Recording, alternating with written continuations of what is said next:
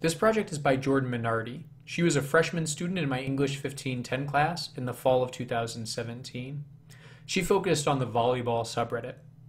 As a former volleyball player herself, she found the content of the space to be very interesting.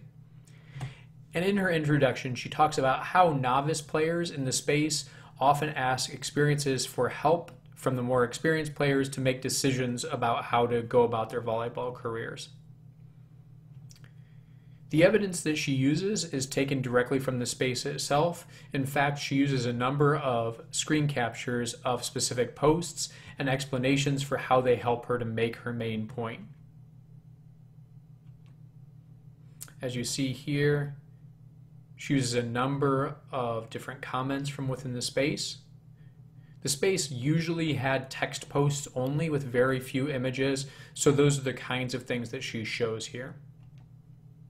She also attempted to make her own post and talks about that experience and how it helped to demonstrate her point. And she made her own comments to do the same.